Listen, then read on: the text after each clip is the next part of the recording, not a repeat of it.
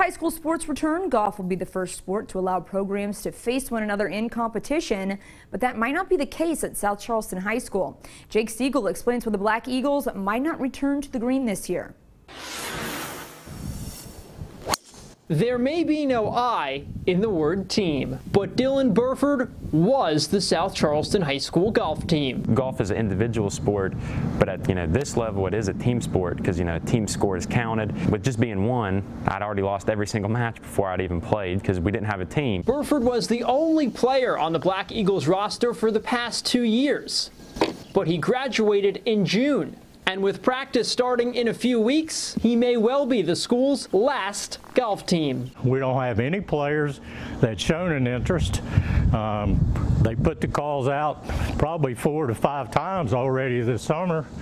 Haven't had a call, haven't had an email, no contacts at school.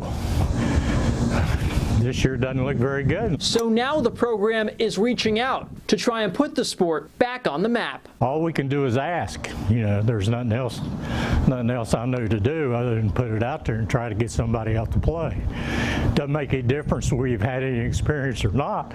We just need people out there to work with. It's a shame that nobody wants to play golf because it's one of those sports you can play forever. If you want to go out and play, you can. So I mean, for nobody to be wanting to play, it's a shame. A tradition Burford hopes can be revived in years to come. In South Charleston, Jake Siegel, 13 Sports, working for you. Now, if you're interested in joining the program, South Charleston head coach Roger Meadows will hold an info session at Big Bend Golf Course on August 17th at 1:30.